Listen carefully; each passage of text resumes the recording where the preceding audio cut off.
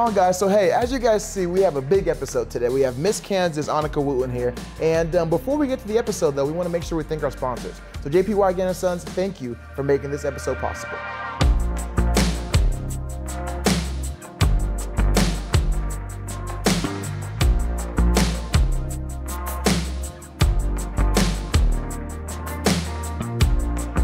Miss Annika Wooton, it is so good to see you. Thanks for being on the episode. Absolutely, it's my pleasure. Oh yeah, so let's just jump right into it. Your story is absolutely amazing.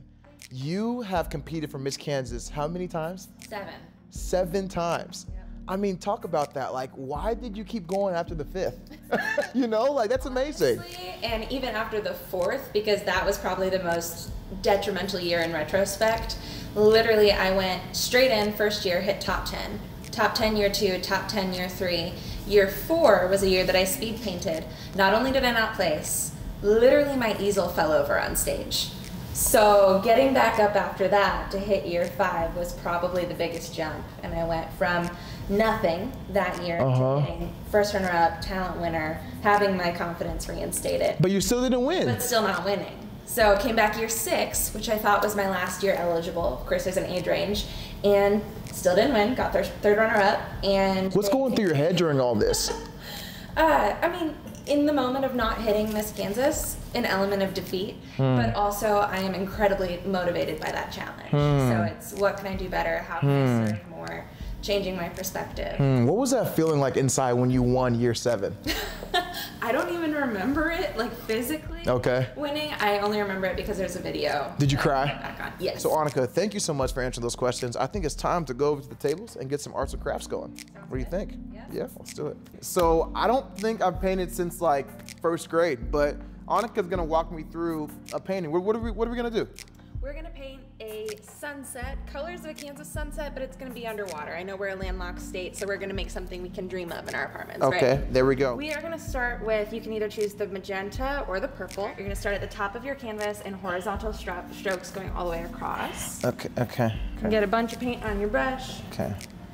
And we're gonna work kind of quickly because I am a speed painter. Okay, yep, 90 seconds, right? No, maybe not 90 seconds. Okay, so we're painting, okay. Hold on, what color did you put a different color? I'm telling you about Okay. Okay, so we've got the direction of the colors that are gonna go down to the horizon line. Okay. So you're gonna get lighter and lighter. So take this dark peach.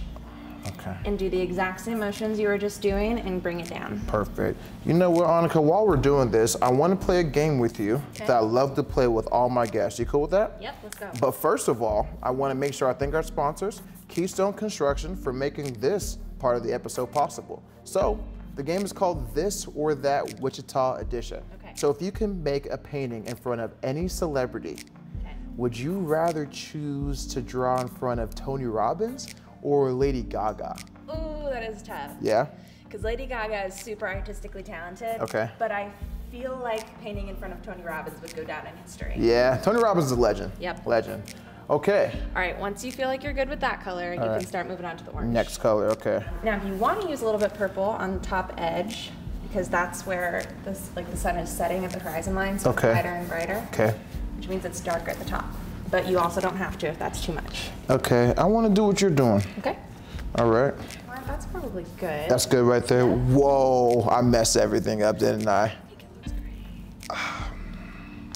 All right, Annika, I have another question for you. You ready? Yep. Okay, so if you were not Miss Kansas, would you rather be Miss California or Miss New York? Okay, that's so not fair. That's a good question. I love being Miss Kansas in my home state, but the state director of Miss New York is actually a former Miss Kansas. No way. Yep, so the Miss Kansas that was outgoing the very first year I competed is now leading the New York organization. So the answer is?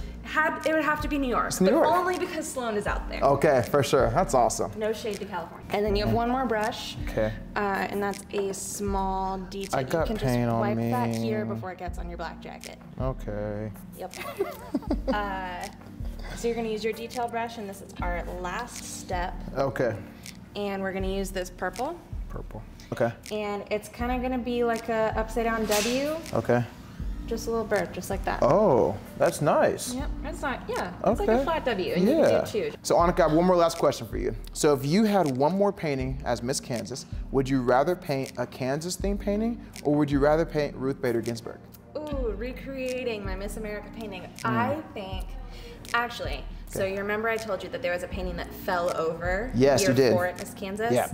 That was a painting of the Emerald City and the Wizard of Oz. So to redeem myself, because that was the last time I painted at Miss Kansas, actually. Okay. I think I'd have to recreate that painting. There we go. But better. Oh, I love it. And we're done. You ready to present? Let's present this bad boy. Can I get like a drum roll or something? Like a, me and you both? Well, like we need our hands, but. Yeah, so we do it.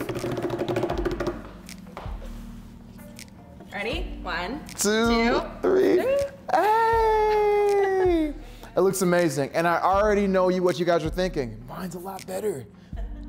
Okay. Annika, this is absolutely amazing.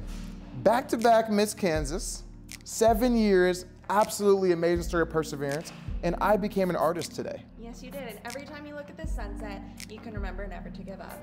Ooh, I love that. Annika, thank you so much.